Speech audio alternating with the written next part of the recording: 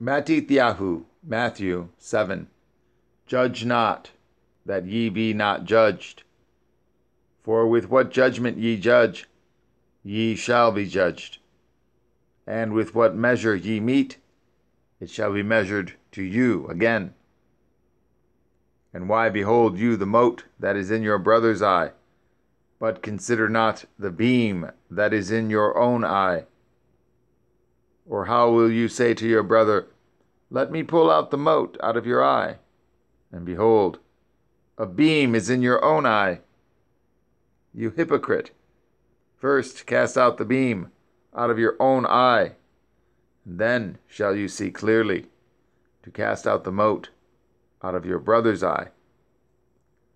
Give not that which is holy unto the dogs, neither cast ye your pearls before swine, lest they trample them under their feet, and turn again and rend you. Ask, and it shall be given you. Seek, and ye shall find. Knock, and it shall be opened unto you. For everyone that asks receives, and he that seeks finds, and to him that knocks it shall be opened. Or what man is there of you, whom if his son ask bread, will he give him a stone? Or if he ask a fish, will he give him a serpent? If ye then, being evil, know how to give good gifts unto your children, how much more shall your Father, which is in heaven, give good things to them that ask him? Therefore, all things whatsoever ye would that men should do to you, do ye even so to them. For this is the Torah and the prophets.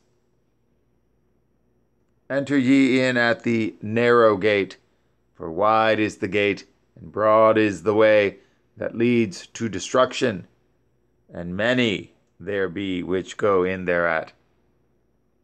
Because narrow is the gate, and troublesome is the way which leads to life, and few there be that find it. Beware of false prophets, which come to you in sheep's clothing, but inwardly they are ravening wolves. Ye shall know them by their fruits. Do men gather grapes of thorns, or figs of thistles? Even so, every good tree brings forth good fruit, but a corrupt tree brings forth evil fruit. A good tree cannot bring forth evil fruit, neither can a corrupt tree bring forth good fruit. Every tree that brings not forth good fruit is hewn down and cast into the fire. Wherefore, by their fruits ye shall know them. Not everyone that says unto me, Adonai, Adonai, shall enter into the kingdom of Yahweh, but he that does the will of my Father which is in heaven. Many will say to me in that day, Adonai, Adonai, have we not prophesied in your name? And in your name have cast out devils? And in your name done many wonderful works? And then will I profess unto them, I never knew you. Depart from me, ye transgressors of the Torah. Therefore, whosoever hears these sayings of mine and does them, I will liken him unto a wise man, which built his house upon a rock. And the rain descended, and the floods came, and the winds blew, and beat upon that house, and it fell not, for it was founded upon a rock.